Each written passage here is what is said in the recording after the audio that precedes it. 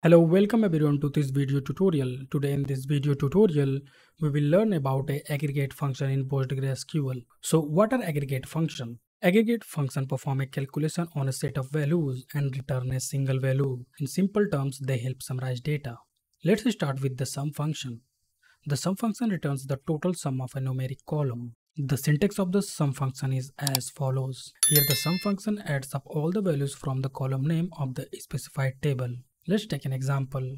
Now we have a table employees with the employer name, salary and department, and you want to find the total salaries of all employees. So for that, use this query, select sum. Within sum, give the column name as a salary from table employees. After executing this query, you can see that the query returns the total salary of all the employees. Next is the average function. The average function returns the average value of a numeric column. Let's say you want to calculate the average salaries of all employees, so you can execute this query. Select average. Within average, specify the column name as a salary from employees table. After executing this query, you can see that it returns the average salary of all employees. Now let's look at the count function.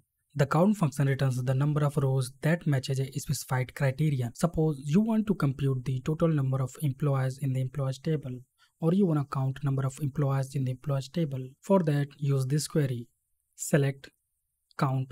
Within count, specify asterisk symbol, then from employees table.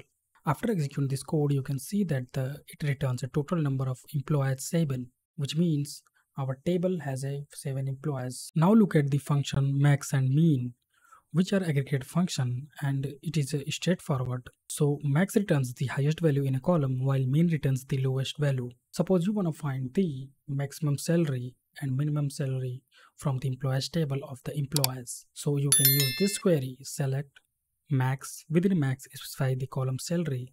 Min. Within min, specify the column salary from employees table. After executing this query, you can see that the highest salary is 96,000 and the lowest salary is 65,000. I hope that you have enjoyed video tutorial on aggregate function in PostgreSQL. So at last I want to say, don't forget to subscribe our YouTube channel, and thank you.